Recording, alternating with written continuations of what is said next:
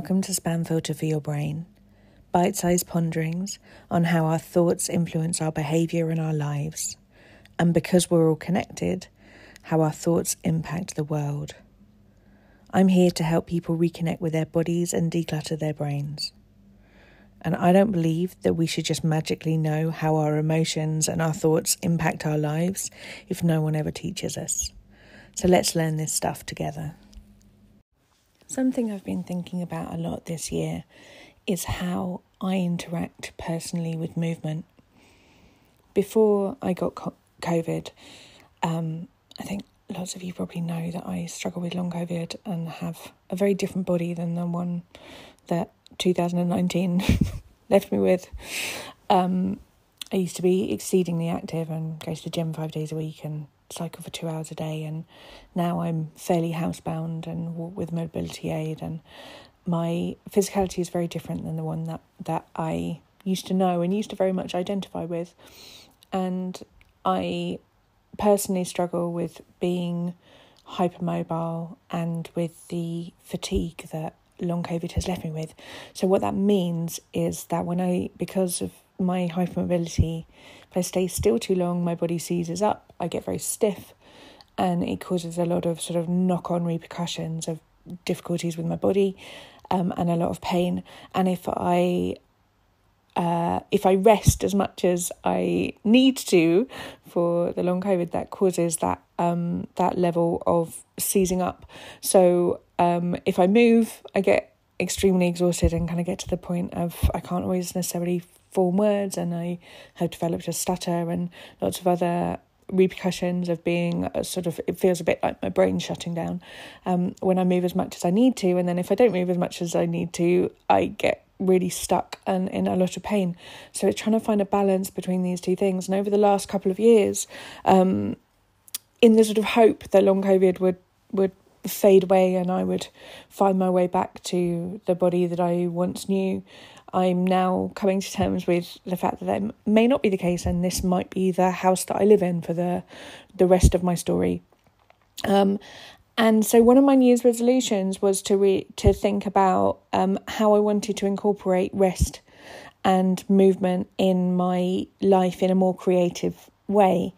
And one of the thoughts that I had been processing a lot and thinking a lot about, sort of reframing and reforming, is how I had previously really used exercise as a tool to try and manipulate my body into looking in a particular way, in the hope that I would be more socially acceptable, have an easier life, maybe be a bit kinder to myself if I looked a particular way.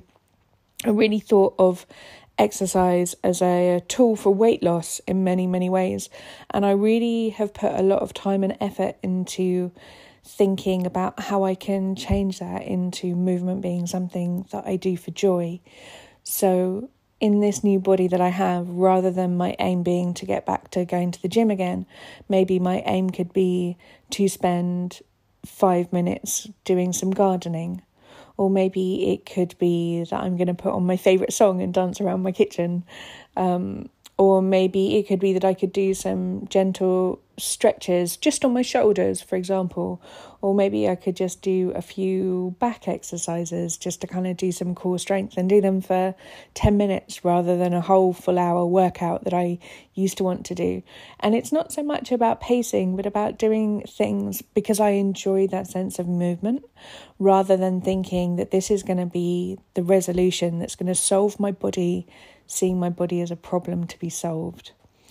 And this week, I invite you to get a little bit curious about what ways could you invite more movement into your life if you want to, in a way that serves you, in a way that is creative, in a way that fills you with joy. Could it be that you decide that you're going to go for a walk to the end of your road, if you're able to, every day, even no matter what the weather's like, for a whole week?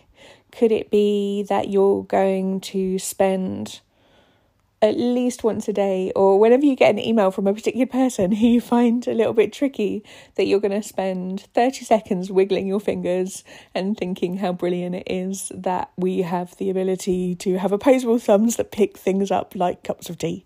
Or is it going to be that you are going to try wiggling your shoulders in the shape of writing your name? What sort of thing could you do that finds movement in your days to be a joyful, creative exercise rather than a punishment for thinking that your body hasn't got things right so far? This is just lots of things that I've been thinking about lately, and I hope that it is helpful for you. I'm just about to give you a little bit more information, but I am running a course throughout March on body image.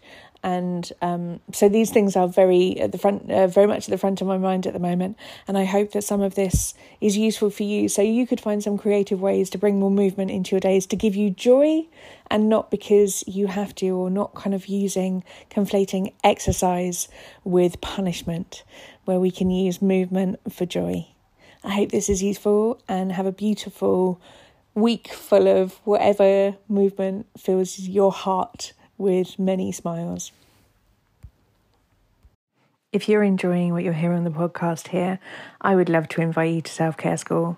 Self-Care School is a membership site where we have group coaching calls every week. We have a whole load of courses that you can dip into for whatever suits your needs. We have courses on confidence, body image, timekeeping, how to manage big emotions, overwhelm, loads and loads of stuff in there. You can kind of pick out whatever you want to work on. There is a big library of workbooks, which includes journal prompts and questions for you to be able to apply this work to your own life.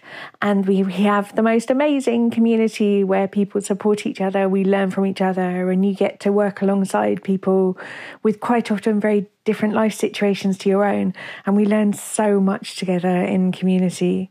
If you would like some more of this, please do hop over to selfcareschool.co.uk.